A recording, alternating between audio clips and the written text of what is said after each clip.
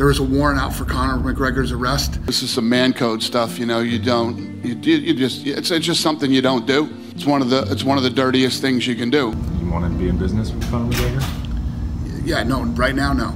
Absolutely not. It's no secret that Conor McGregor and UFC President Dana White have had their fair share of ups and downs. Are they friends, or is it just business? Let's break it down from the beginning. You know, so good, man. We're pumped. So welcome. Yeah.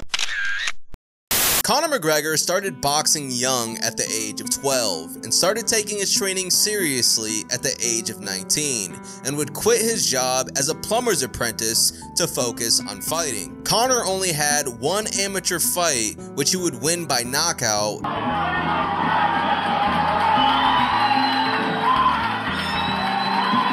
Shortly after, he started training with John Kavanagh to prepare for his professional MMA debut in March of 2008. Conor McGregor had a record of 12-2 and was a 2-division champion when he joined the UFC in 2013. Conor would win his first fight via TKO. This is why everyone's been talking about Conor. It's all over. Back in these days, Conor McGregor was no millionaire. His first fight, he only received $60,000. Dana, 60 G's, baby! Conor's career really began to take off in 2015 after he defeated Jose Aldo in 13 seconds at UFC 194. And at this point, Conor had become a household name, and every casual MMA fan knew who Conor McGregor was. Dana White appeared to be on cloud 9. He had found his star, his fighter that could talk a lot of trash, but also back it up. Someone who could get all the news buzzing with his controversial interviews and brought millions of eyes to the UFC franchise. Conor McGregor's name is synonymous with the UFC, with many people beginning to watch MMA because of Conor McGregor. As Conor McGregor's popularity and wealth grew, so did the UFC's. In 2013, the UFC's parent corporation, Zuffa, made a reported $516 million, and by 2018, this figure nearly doubled, with them surpassing $940 million that year alone.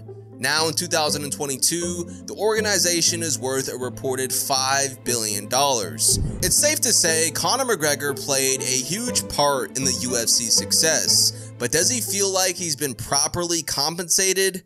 It appears not. In 2017, Conor McGregor had his largest payday yet, after completing an exhibition boxing match versus Floyd Mayweather, which he made a reported $130 million, which is 43 times the amount he made in a single UFC bout at that time. Tensions started to rise between Dana White and Conor McGregor in 2018 after Conor's beef with Khabib Nurmagomedov led Conor to attack a UFC bus that left UFC fighters injured. Up until this point, Conor McGregor and Dana White's relationship seemed perfect, but that all changed once Conor threw that dolly at that bus. Dana White was quick to respond to the situation and denounced Conor McGregor, and he referred to Conor McGregor and his friends as thugs in an interview with ESPN. And how about your professional relationship with Conor?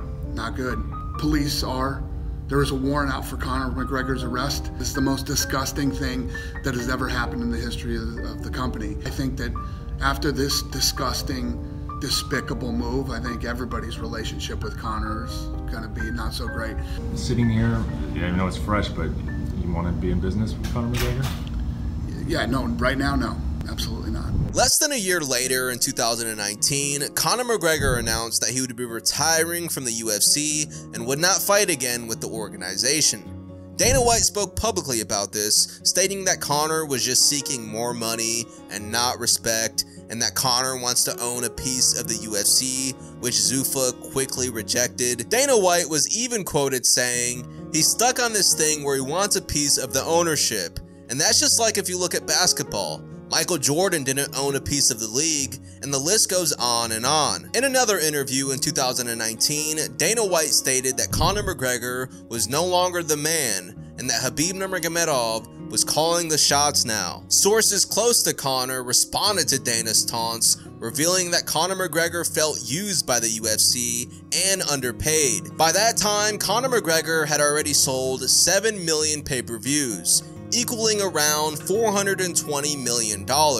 He was making a fraction of this revenue per fight. Tensions seemed to clear up between Conor and Dana when Conor agreed to fight Donald Cerrone in January of 2020 before the pandemic. However, their relationship quickly took a turn for the worse when Conor leaked private messages between himself and Dana White, claiming that Dana was keeping him back from fights and acting like he did not wish to fight. Dana responded to the screenshot saying it was one of the dirtiest things that someone could do, and that Conor broke the man code by posting the messages. Did that upset you that he kind of shared private conversations? Listen, I've had people blowing me up left and right. I mean, everybody here knows. I mean, even the ladies, this is some man code stuff, you know, it's just something you don't do. It's one of the dirtiest things you can do, which, by the way, you know, because we were just talking about Diego Sanchez, you know, and Diego Sanchez is in there in a private conversation that I was having with Conor. When you're the number 2 or 3 ranked guy in the world and you're telling me that you want to fight, but you want to fight unranked 39-year-old Diego Sanchez in a main event in Los Angeles, you know. Since then, Dana has stated in interviews that him and Conor are on better terms and were speaking daily leading up to Conor's fight versus Dustin Poirier in 2021. But many UFC fans are convinced the relationship between Conor and Dana will never be the same. Many feel that Conor realized he was being used by the UFC, and as soon as he started asking for more money and partial ownership of the company, things started to go downhill. After breaking his leg in his second fight versus Dustin Poirier, Conor McGregor has not been in any discussions for any future fights as of yet, leaving many fans wondering what is next for his career. Dana White with the King of Dublin, the notorious Conor McGregor. You know what Conor told me? He says, I want Khabib in Russia.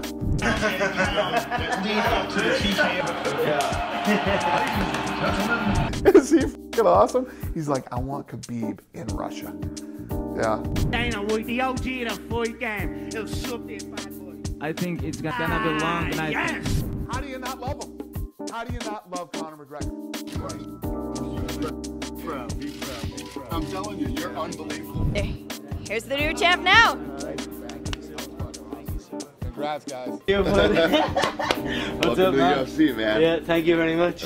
So there's been a lot of hype. I guess the hype is real, man. And if you enjoyed this video, watch this video next.